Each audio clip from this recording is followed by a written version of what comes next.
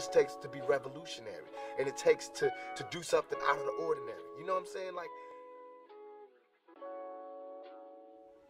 what's up, y'all? Welcome back to another video. I'm Danielle Elaine. We are currently somewhere in New York. I think we're right at the top, the tippity top, whatever, halfway through. I think we have about like 3.5 hours left to get to our final destination, which is Toronto, Canada. Woo! And I'm currently at a gas station right now, just chilling for a quick second, and then we will be going off again, and we're going to continue the journey.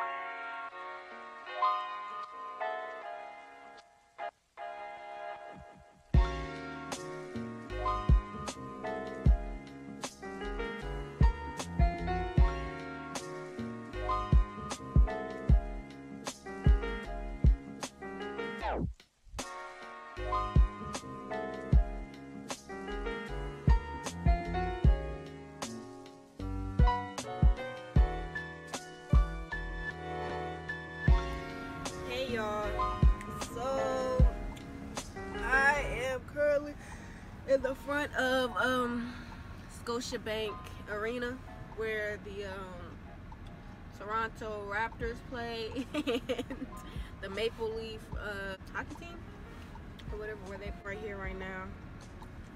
But so far I like Toronto though. I really like this area. I like the city. It's expensive though. It's super expensive. Sorry if you hear clicking. It's the hazard lights on right now. But yeah, it is so expensive out here. I don't really know the difference between like or how much I guess the American dollar is worth out here, but I know that, let me give you just an example. For like their gas, they go by liters or whatever, so it's like, say like it says like 101 or whatever liter. I forgot what they call their change, but let's just say that. Let's say it's like $1 or whatever for like a liter, and it's 4 liters in a gallon. So basically for 1 gallon it's basically $4. So $4 a gallon out here. And where I'm from, Pennsylvania, there's like, I'll maybe say like $3 a gallon. It's like $2.30 maybe, around that area for a gallon. So it's a lot more expensive out here. Yeah. But so far so good though. I can't complain. I'm a little tired though, because it's a lot of traffic out here. So it's a lot of sitting in the car, you know, stopping and going and waiting to go, whatever. So it's a little exhausting. I'm just tired. But yeah, so far so good though. So far we went to get some food from this place called Kareem's Breakfast. And usually Monday through Friday they have breakfast, like all day breakfast for like $6.99, like $7 or whatever. But that's Canadian money, so I don't know, maybe it will be more expensive than that for like American money. But anyway, I can't say how much because I'm not sure. But yeah, and then but I got breakfast though. I got a lot of food. I wanted to record it though, but I was so busy eating, so I didn't even think about it.